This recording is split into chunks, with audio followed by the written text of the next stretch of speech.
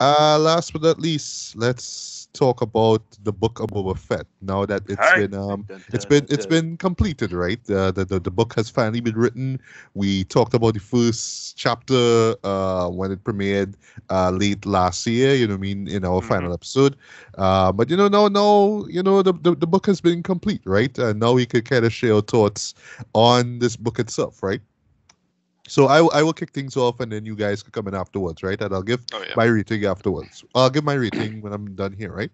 So for me, right, how the one show that came to mind while I was watching this, oddly enough, right? I don't know if you guys have ever watched Spartacus on Stars.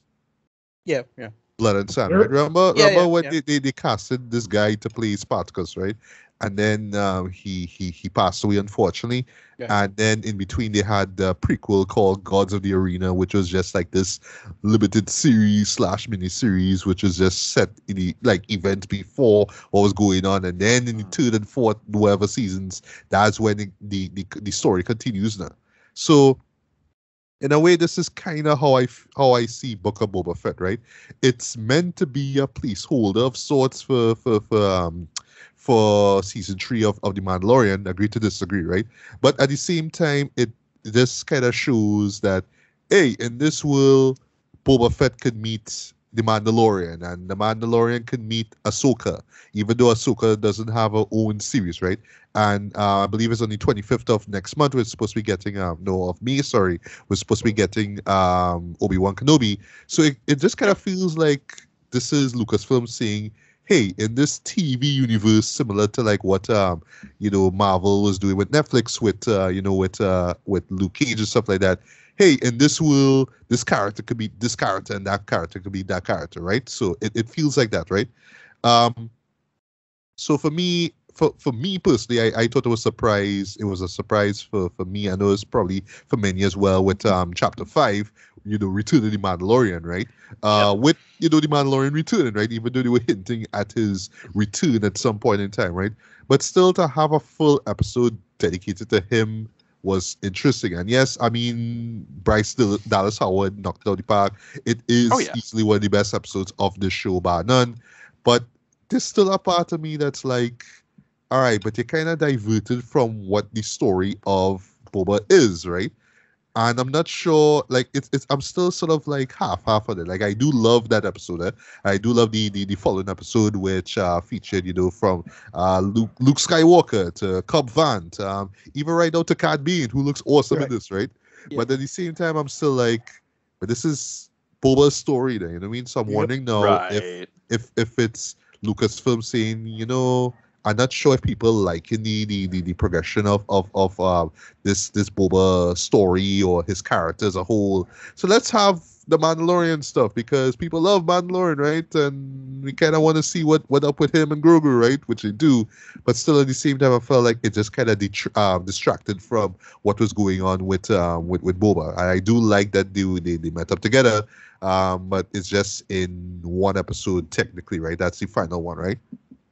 That being said, I still enjoy this.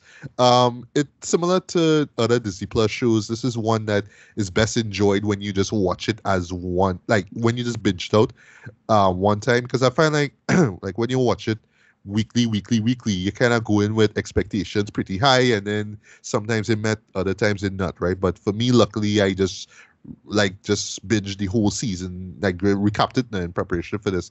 I think it works better like just watching it play out from episode 1 to the very end instead of waiting week after week, right?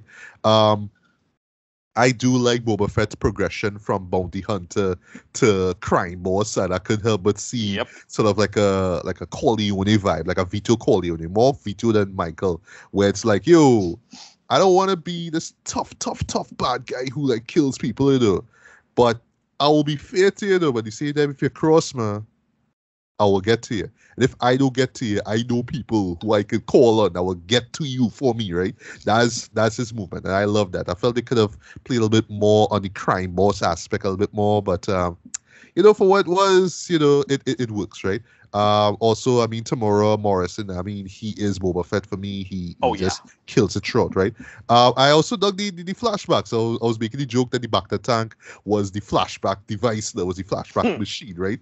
But they make it work too, and I really love like what they were doing in terms of like his come up. You know what I mean? Literally how he came out of that Salak when he hooked up with the Tuscan readers and all that kind of stuff. He got some great Lawrence of Arabia vibes from it as well too. Especially with that second episode, which is still one of my favorite episodes, with them, taking on the train and all that kind of stuff, right? That was really dope, right? And I guess it was a matter of time before he meets up with the Mandalorian anyway, and you could tell that they was trying to set up, okay, there's a succession thing going on. So Boba is like the old school, and now Mandalorian is like the new school. So they was kind of playing with that though. I felt they could have done it a little bit more, but whatever, right?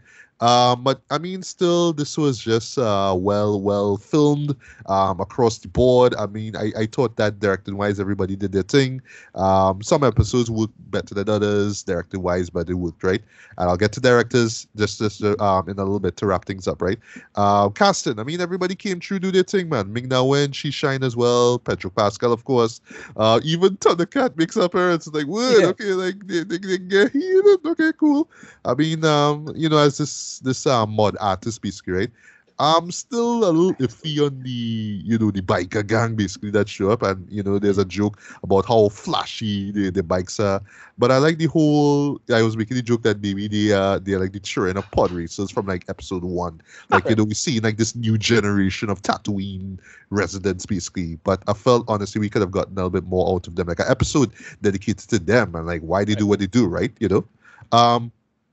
At the end of the day, this feels like we could have gotten at least one episode just to kind of make things, just to flesh things out even more. It does feel a little rushed though, especially with that final episode. I'll talk about that in a bit too. But still, for what they were going for, what they were trying to tell, I think this works, right? And clearly, like I say, it's just meant to be part of this bigger TV universe anyway, So it's not like you have to treat this as, oh well in season 2 let's see what happens next. I don't think, maybe we might get season 2, I don't know, but I just think that this is just meant to be part of this TV universe, and we're gonna get other stories similar to this anyway, where they just tell its story and it just moves on to another character and so on, right, until we eventually get to season 3 of Mandalorian, right? And a couple things, Ludwig Göransson, he kills it again. That theme song kicks ass. Oof. I love it. I love that, right? I do have one gripe though with the version that they play in the final episode. It did feel like this was like a demo version, because you did hear, you have Fett, and it was just like, all right, it's clear this was like a version that Ludwig was playing around with. I just kind of put it in the end because the book is done, so it's Fett, you know what I mean? But I don't know, there's something about hearing even though they probably swapped Fett for That's just my nitpick, right? But I just prefer the original team as opposed to the demo version that we hear near the end, right? I do think the last thing, the one. And I'll get to my thoughts on the Mandalorian episodes, but I think the thing they did where they mixed the Mandalorian theme and the Boba Fett theme in particular was also one of the great highlights. Yes. I thought that was really well done. Yeah, especially those final moments of that final episode. Yeah, I love that. Right? Again, this idea of succession. You know what I mean? Is the Mandalorian going to fill in the shoes of Boba Fett one day? I feel that's what they're alluding to with that, right? And last thing, I'm not going to say too long on this, too, because I know Tracy has a rant ready first, right? Oh, yeah. This idea with, Robert Rodriguez. Because, look, he has directed the most episodes. It's just 3 of them. Chapter 1, Chapter 3, and the last one, right? Now, I'm not going to call myself the biggest fan of Robert Rodriguez, right? But, I mean, his impact to film can't be understated, right? I mean, look at Sin City, right? Look at that, right? Oh, yeah. Masterpiece, in my opinion, right? So for certain Star Wars fans to come and say, Chapter 7, the final episode, disappointed me because I didn't get what I wanted, and I wanted to see Luke Skywalker. I just speculated maybe some people wanted to see him, but it's kind of clear that he wasn't going to be in it, right? I just speculated, right? But y'all throwing a hissy fit because of one shot, because one of the biker guys do a spin and fire a shot, you know what I mean? And this is like the dumbest, goofiest thing ever in the world, right? In an episode that gives us a ranker running wild in the streets, doing a set of, kaiju and King Kong type shit, and a bunch of stuff going on for a spectacular, albeit rushed, action sequence. Y'all still trying to hissy fit and saying, oh well, Robert Rodriguez should just stay clear of Star Wars altogether because look at how he ruined it.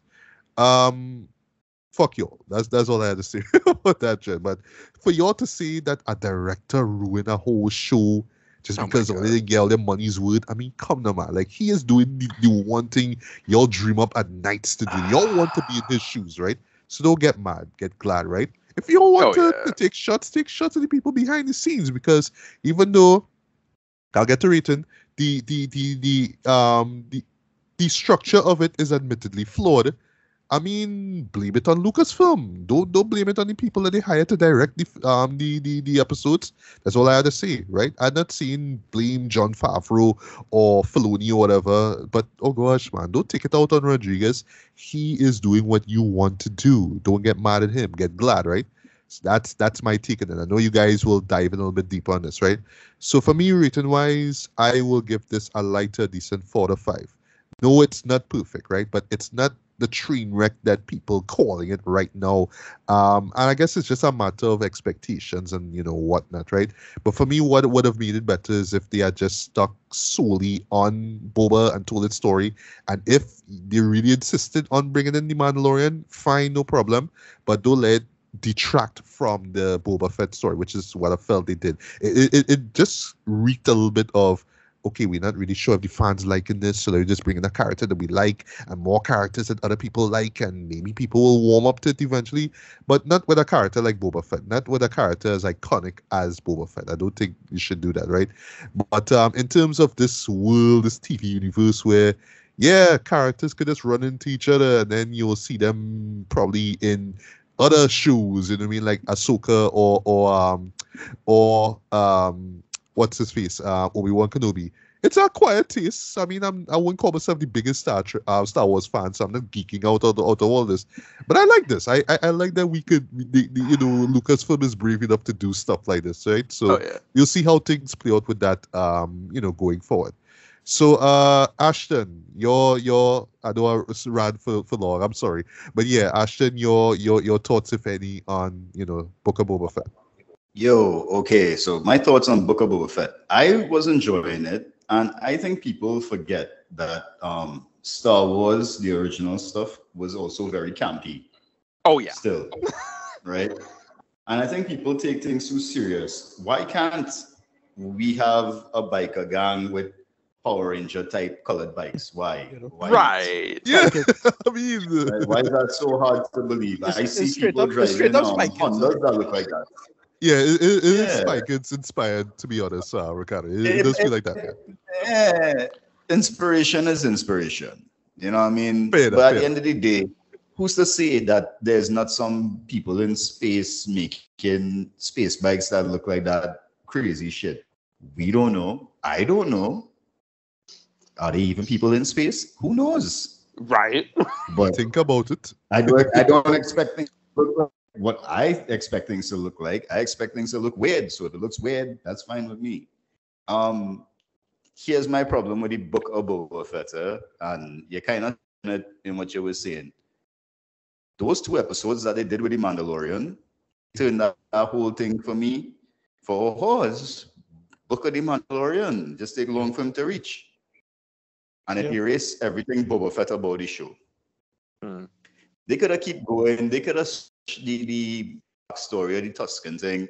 They could have given us more Cade Bane episodes. Yep. But agreed. Oh yeah. Mandalorian, force fight Mandalorian, Grogu, Luke Skywalker, who had nothing to do with it. Those kind of things you could use as tie-ins. Now, this is my problem with most television and cinema. When you have, and the Marvel Universe did it pretty okay, right? But I like when you introduce a character and then you build up the whole team, right? But I like that in TV shows too, right? Introduce a character, you have in about 7 to 9 episodes. You could have built up Fennec Shan so much more. I'm interested to learn about her. I want to know about Fennec Shan. You know what I mean? She had some interesting moments. I love Ming-Na. She was bouncing off, I think. Yeah, but they didn't really give her. I mean, she spent half the episode missing because she running from one area to the next area, so she missing for half the episode and then show up and shoot people in the head. You know what I mean? Like, plan your business better. Plan your business better. Man, you turn the whole Book of Boba Fett into the Book of the Mandalorian. We starting it just now. There's a primus up for, hey, Mandalorian have a next season coming, guys. Look, Grogu back. Look, they're flying away in a ship. They turn that whole thing into the Mandalorian. And stuff like that, my friend, that actually crashed the show for me. Yeah. Because I could have put up with all the other stuff. I could have put up with weird graphics and the bikes and all. I could have put up with all that stuff. I could make those things sound logical in my head, right? Because, I mean, the girl has a red robotic hand, right? So clearly they kind of into fashion, even with their mods. So why wouldn't they be into some kind of style with their bikes, I guess, you know what I mean? But I'm just saying, it looked whack. Fennec, the scenes with Fennec Shan going through the streets on her speeder, that looked terrible too. Because her speeder flying. And these people on some bikes, and these bikes, well, I mean, they're looking bad, but God, all of them performing bad too now, man. Right, so I rate the, I almost called it Mandalorian. Right, Book of Boba Fett. 3 Beskar shirts out of 7. Yeah. 3 out of 7. I'll put it there. Yeah, like I'll watch it again because I'm a Star Wars nerd. But like, my recommendation to anybody is like, it helps to be a Star Wars nerd to watch this.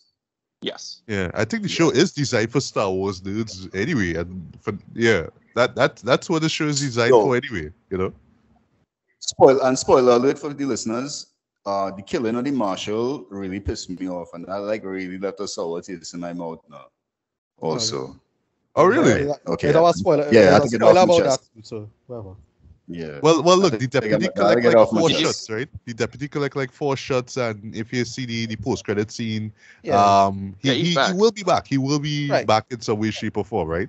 Yeah. So have no fear. So, Ricardo, your quick and honest thoughts on this season here of this book of Boba Fett. Yeah, it's more like a couple of chapters of Boba Fett, not really a book per se. I find it was too little of it felt like him and his arc.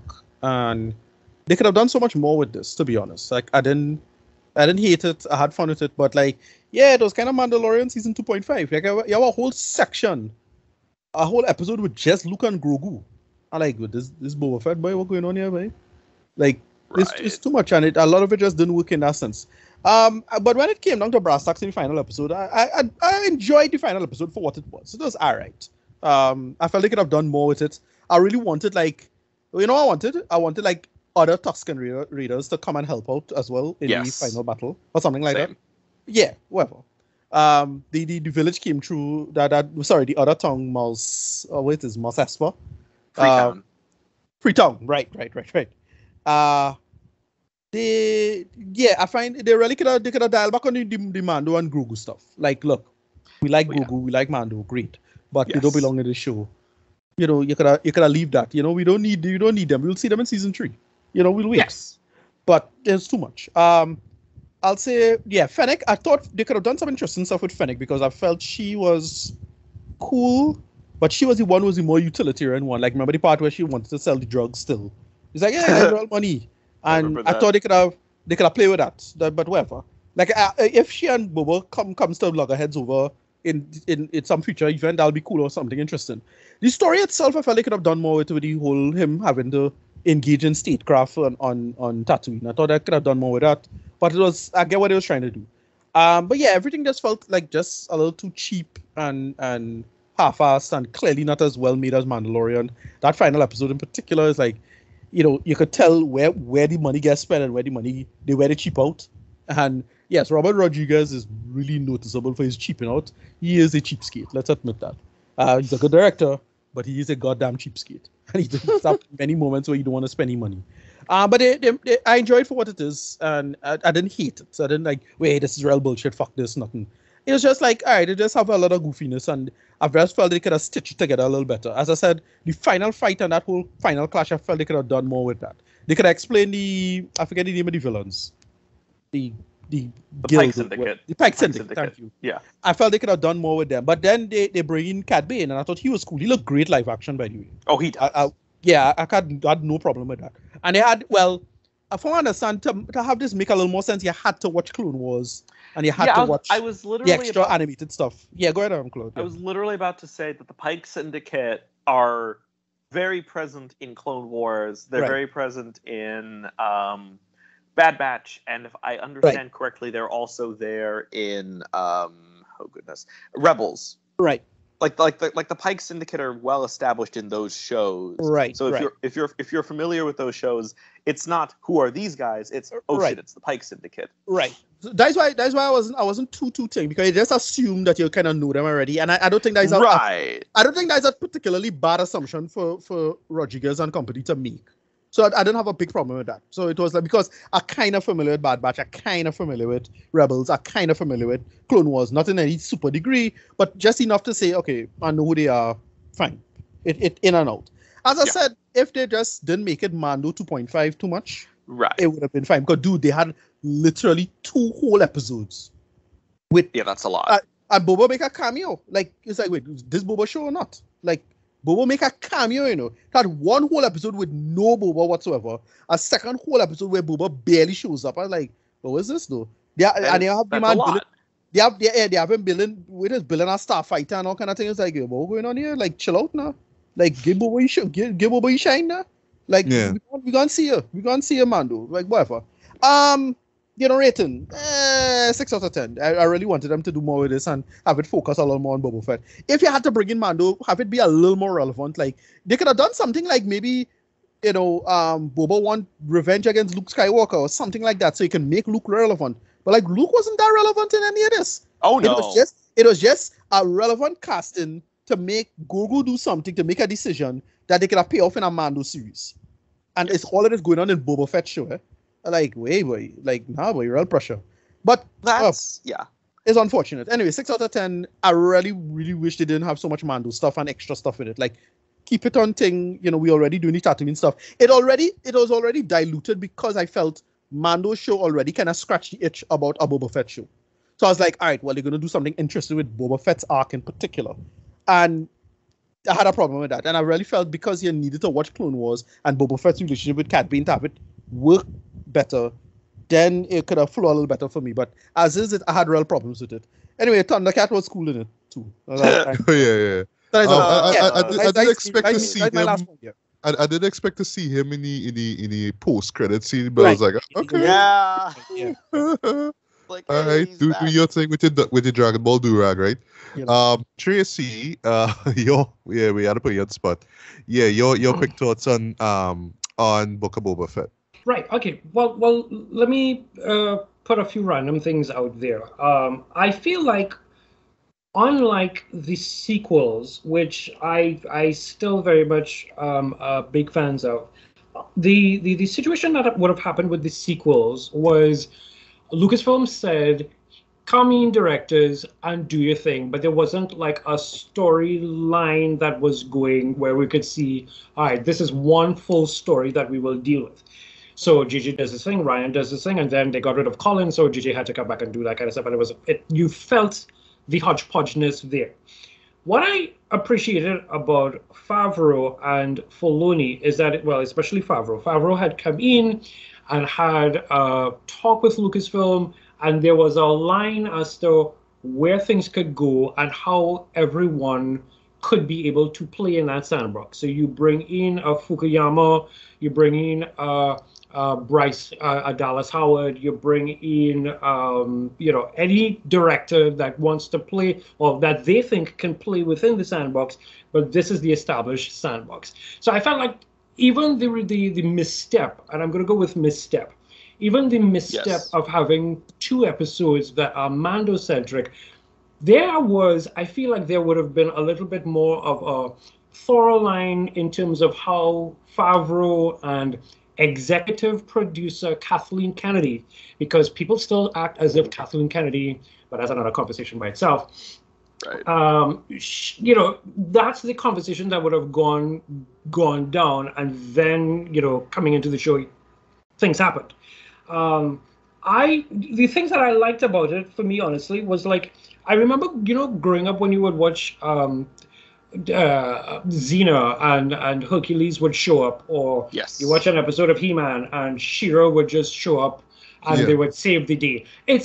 So when I saw Mando coming in, for example, that was the kind of vibe that I got out of it, and I thought, yes, Filoni had fun, Favreau had fun, and I am 100% glad that Filoni is able to shine, to be able to move from acolyte from George's acolyte, so to speak, to being able to fully flesh out the way how he sees things, and then now actually getting able to jump into live action. Because for years, a lot of people have been thinking maybe Filoni doing a live action piece might actually play very nicely in Star Wars. And Star Wars, on the whole, is like Christmas. So I don't necessarily need to see a lot of Star Wars. I mean, I know we're getting a lot. We're getting Kenobi, we're getting Ahsoka having her own series, we're getting all this stuff. Mando season 3. We're getting Mando season 3. I will agree with you guys in terms of what I refer to this as the kind of like, how Civil War was with the 2.5 Avengers movies. That is that kind of vibe in terms of bringing in Grogu and the Mandalorian and sidestepping Boba Fett in his own story. What was hilarious for me is like there's certain bits of literature that for me, like you're reading the story and then it veers off into a weird side quest for like a chapter or something, and then you come back and you realize, oh, this was all connected. So that is kind of how I played it out. I call the last episode Book of Boba Fett Rogue One, because even down to the young mod whose name escapes me, Shash, I think her name was, I can't remember her name. The young mod, I mean, she reminded me a great deal of the main heroine in Rogue One, whose name escapes me right now. Felicity Jones's character. Yes, there you go. Jyn Erso. So there's that. My problem that I have is not necessarily with Lucasfilm or the direction. To be quite honest with you, the things that I enjoyed much about the Book of Boba Fett turned out to be the things that got everybody off of their rocker. Like, I sat down when the mods first appeared, and I looked at that high fashion, and I said, I need to get somebody to design some kind of clothes like that, because I was very interested in how the mods operated. I really were. And then I started seeing people posting on Twitter talking about, this isn't Star Wars because of mods, which I find deeply hilarious when you think of the fact that, Vader is 70% modified, and, Luke has a mechanical arm. How dare we think that there's only 2 people in the entire galaxy who has ever been modified? What is to tell us that between the 30-year gap that Vader was around, that led to what that happened with the 3 films, what makes us think that there aren't going to be an underbelly where people would want to be modified and want to do things to themselves? This could be a thriving business. And what is deeply hilarious to me about this whole thing is that people who follow Star Wars knows of the story, the legend, the truth of George having a box of scripts. In the 90s, he had plans to do a whole bunch of TV series that was going to go with it. And then he just parked everything. You were going to get series about the seedy underbelly of Coruscant. You were going to get this whole smugglers scene that was going on. There were so many adaptations into this storyline that is Star Wars, into the universe that is Star Wars, we were supposed to be getting all this from, since, to be honest with you, if George had his way, or if George, if Uncle George pushed it further, I would say, this is the kind of things that would happen. But there is a through line, there is a through line, a thorough line, whatever the correct pronunciation is. Yes. The through line of Star Wars scenes that that I've realized, and I just want to very quickly share that through line. Uncle George makes the special editions where he, the technology goes up the way he wants, and as a director of something that he created, he decided to go in and meddle it. And he builds his special editions. And there was rage. There was rage, and this was even before Twitter was even a real thing, because, like walking around Star Wars, people, you hear it. There was rage. Then Uncle George and Dave Filoni decided, when they were doing Clone Wars, they were doing Clone Wars, that they gave Anakin, between episode 2 and episode 3, Anakin had a girl Padawan. How dare they have this girl Padawan? Anakin never had a Padawan. That was a particular bit of rage. It's funny to me now that everybody is suddenly like, Ahsoka is the bee's knees, because I was there when they was screaming all sorts of things. Yep. Like, fine. Oh, I remember that. Uncle George makes Jar Jar, which to this day, forget how we as fans may feel about it, there is a deep hurt that I feel he still carries, because to this day, if you watch any recent interview, and I mean he hasn't done one for a while, but when you ask him what is his favorite character, he absolutely, without a doubt, says that his favorite character of the entire trilogy, of the entire series of 6 movies that he was involved in, is Jar Jar. Because he wants to prove a point. Because what Jar Jar was supposed to be was the equivalent of how C-3PO and R2-D2 was, that comedic element that sort of brought something to it. And was really in the corner about Jar Jar. Everybody made a whole sort of mess. Then Kathleen was given the reins. He anointed Kathleen Kennedy, and fans would watch her coming in and would hear her talk, and would be like, all hail Kathleen Kennedy. And then the merger happened. Luke Skywalker did not show up until the end of The Force Awakens, and Kathleen Kennedy became the worst thing that ever happened. There were a whole bunch of videos on YouTube to tell people why she must resign or why she's going to be fired, and worse yet, why Marvel guy is meant to come in, and Feige is meant to come in. Kevin Feige, yeah. There is a through line that happens here, and the problem is the fans. CC sent me something that I, funny enough, I had sent to Matthew as well on Twitter. It's Star Wars fans fighting Star Wars fans while the others are sitting down there watching this whole thing play out, and it is absolutely and 100% ridiculous. Because while we as so-called fans, and this is one of those things, it's like when someone says, Marvel fans or DC fans are sending hate mail to critics, I sit there thinking, I happen to be a Marvel fan, I happen to be a DC fan, I'm not doing that kind of stuff. But you're lumped in this group of Neanderthals who are legitimately making it worse for the franchise. Now, the fun thing that I noticed is that, my friend Victoria, for example, she was a peripheral Star Wars person. And after the Book of Boba Fett, she said, I need to know things. So I've been kind of shoving audiobooks on her with Bloodline and all that other stuff, because, she can always get to Clone Wars and The Bad Batch. But here are some books, go read it. It is time that I feel we need to move away, and I mentioned the idea of nostalgia gate with Bel Air. I feel like it is time that we move away from the nostalgia gate as much as we can, and not necessarily focus. I don't know how to phrase this properly, even though it's here.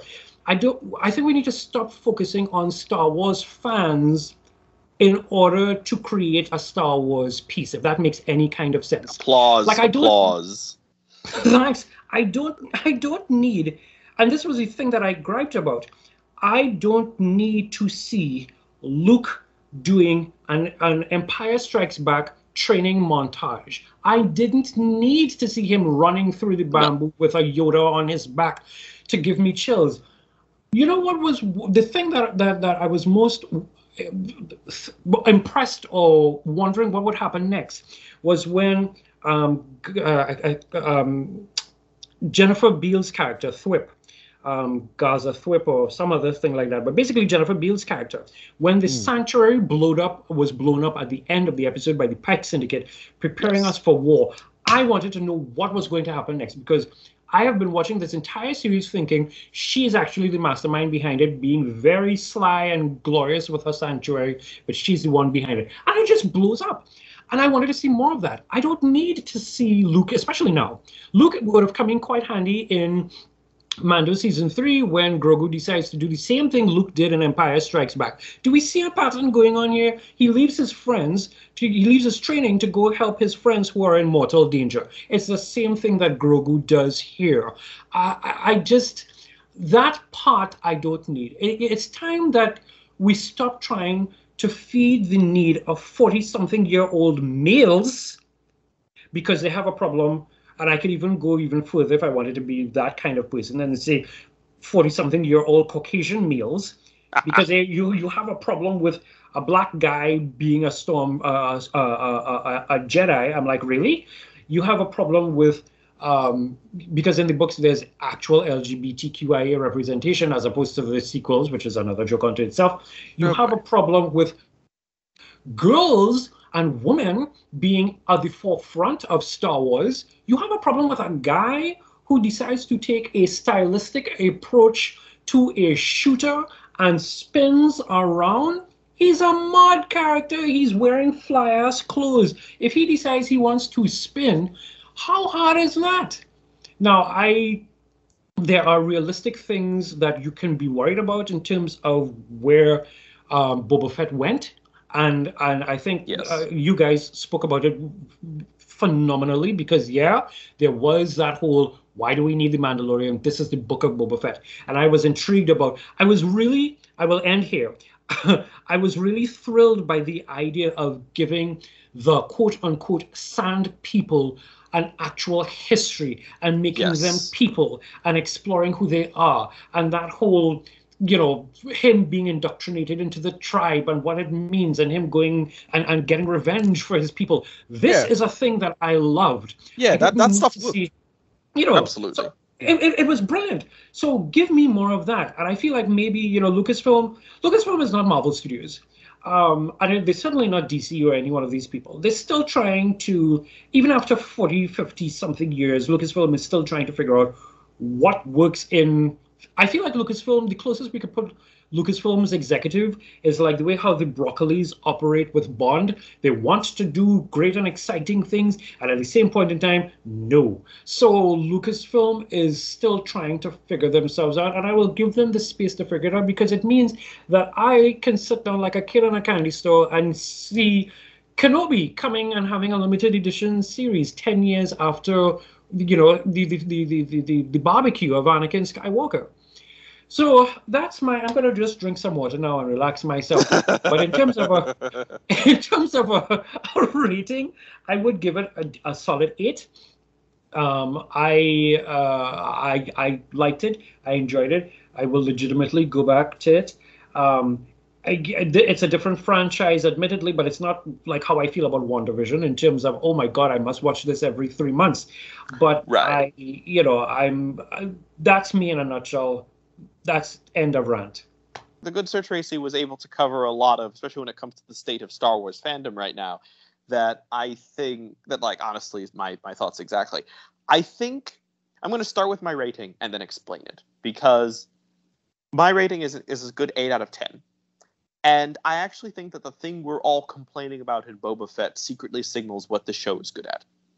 Because if the rest of the show and the rest of the characterization of Boba Fett up to the parts which suddenly becomes the Mandalorian weren't good and intriguing and had our interest, we wouldn't be jarred when it switches to the Mandalorian. Right.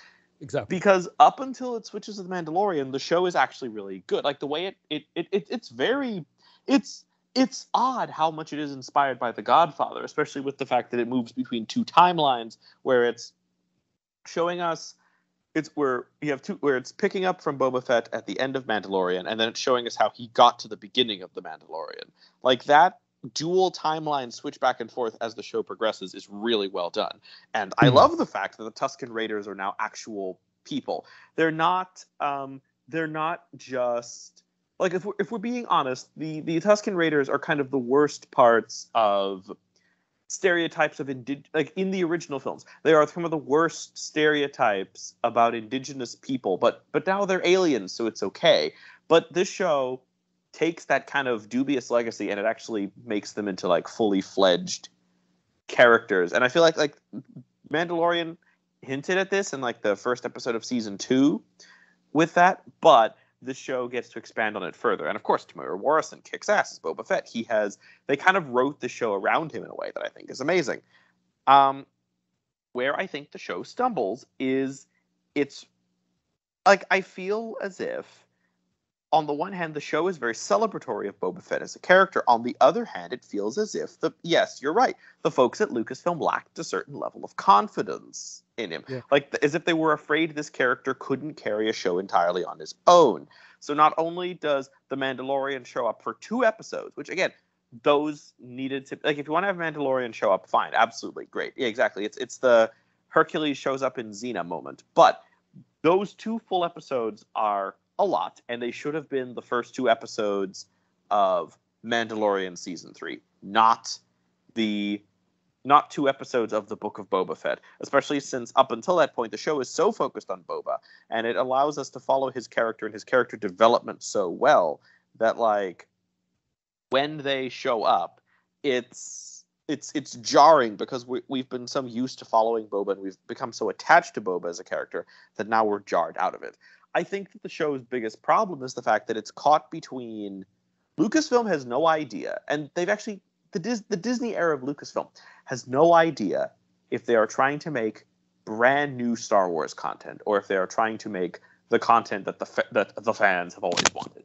They don't. They are trying to make that decision and they're struggling. So, like, the sequel trilogy is not a bad concept, but I think where the sequel trilogy fails and where it struggles is in its use of legacy characters. Not because I don't think obviously the way they use Luke in Last Jedi is phenomenal, and I'll be taking no questions for that point at this time. But the rest of the incorporation of legacy characters is very clumsy and very, like, we put them in because we thought that's what the fans wanted. And this show struggles with that. Like, my 2 biggest problems with the Book of Boba Fett come down to incorporating characters that didn't feel like they needed to be there. So, Luke Skywalker. I hated the use of Luke. I straight up, full up and down, it is the use of Luke Skywalker in the Book of Boba Fett is one of the weakest elements of the show. And not just because he drags everything to a standstill, not just the fact that he is blatant fan service, but they bring this deep fake AI generated puppet of Luke Skywalker. Sick of that shit. I mean, it's good technology, but holy shit, they could need to cut that shit out now, dude. You need to cut, like, you could have de-aged Mark Hamill. There was no reason to completely AI generate a. So my thing is hire Sebastian Stan enough now. Like, oh yeah, or something. Like, I just want a real actor. I'm so sick of that shit. I know. No, Ghostbusters really turned me off of that. Oh my god. Someone said that the great tragedy of Solo is the fact that because that film flopped, we are never going to see classic characters recast ever again. Because Solo failed. Yes. Yeah, well, see, with that technology, like, face-wise, yes, but, it's always that mountain. It's always the mount movers where he's like, yeah, but, yeah. Anyway, yeah, and the fact that his voice is, like, not even getting Mark Hamill back to even just get in a recording booth, and I will, like, not even getting Mark Hamill back into a recording booth to record some lines. No, we have to, like, put young Luke Skywalker into a computer generator and, like, create it with AI. That is the creepiest shit. And it serves no purpose other than blatant fan service. Yeah. And again, I think there are some, but also, like, throwing it in the middle of Book of Boba Fett. Now, there are moments where I think also, Ahsoka's also only there so that we can set her up for her spin-off show, like, establish where she's going to be before her spin-off show happens, and that's also disappointing. There are moments I think it works. the use of Cad Bane is phenomenal. Like, Cad Bane's introduction is one of the best character introductions in any of the live-action shows so far, in my opinion. Because even if you don't know who that character is, and I've actually been watching a couple react videos on YouTube, and it's funny to see the difference between the people who know who he is and the people who don't. Because the people who know who he is are cheering and going, "Oh my god, that's Cad Bane." But even the people who don't know who he is are like, "Oh fuck, who is this guy? This is an intimidating, menacing character." And it's like, that works so well. But then you just got so much. And here's the problem. My argument and my plea to Lucasfilm, because who knows if they're watching this podcast, listening to this podcast, but my plea to Lucasfilm, stop trying so hard to appeal to the fans. It's not going to work. These fans are not going to be satisfied. Do we all remember that absolutely deranged tweet where this one guy was like, "Oh my god, Book of Boba Fett is already bullshit. It's rated PG-13. Boba Fett needs to be hard R like the Punisher." And I'm like, calm down. Wow. Calm down. This is I have no comment for that. This is a show for kids. This is for children.